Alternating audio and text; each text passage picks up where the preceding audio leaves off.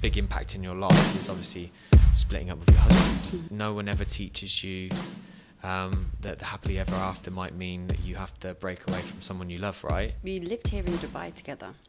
Had you moved here together or met here? Yes. Okay. Moved here, so we were together for 12 years. Yeah, 12 years, wow. So pretty much your whole adult life you've like been with one we met person. when we were young, and the thing is in life, like when you meet so young, this is my belief that you either grow together or you grow apart. And we lived here in Dubai, decided to move home to start a family, and he cheated. That wasn't the relationship that I wanted to be in. But I choose to still like love him in terms of I choose to love everybody. Yeah. So that I can move on. But it's more, I made a choice that that's okay. That doesn't make him a bad person, but I know that I want to go and create a future for myself now.